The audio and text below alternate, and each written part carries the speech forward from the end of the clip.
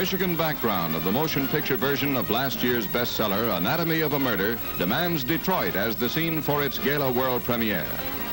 Bringing to the auto capital some of the Hollywood principals responsible for Otto Preminger's dramatic adaptation.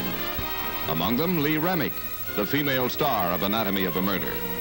Lawyer Joseph N. Welch, actor Arthur O'Connell, and producer-director Preminger, with Mrs. Welch accompanying the barrister-turned-actor.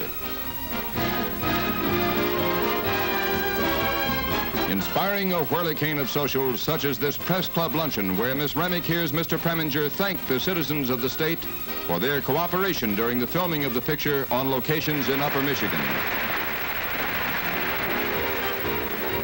Also, this Rotary Club luncheon honoring Mr. Welch, who before making his debut as the judge in Anatomy of a Murder was a nationally famous Bay State lawyer.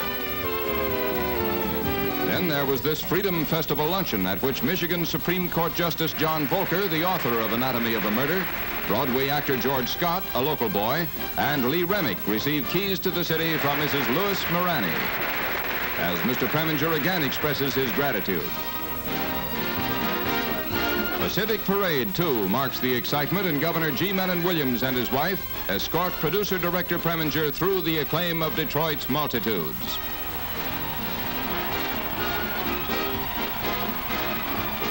The skirl of Highland bagpipers salutes the Anatomy of a Murder premiere at the United Artists Theater, which is besieged by crowds long before the scheduled opening, to which Mr. Preminger brings Governor and Mrs. Williams and the film's fashion coordinator, Hope Bryce.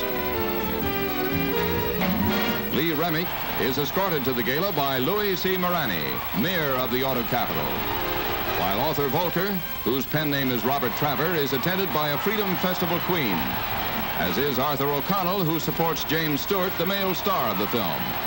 Detroit's own George Scott brings his family. Lawyer Thespian Welch and his wife also attend the premiere, which will benefit the Detroit chapter of the American Association for the United Nations, while producer-director Preminger receives the congratulations of Walter Reuther. A night of nights for a worthy cause, and Otto Preminger's most worthy Anatomy of a Murder. Last year's #1 bestseller, this year's, we hope, #1 motion picture.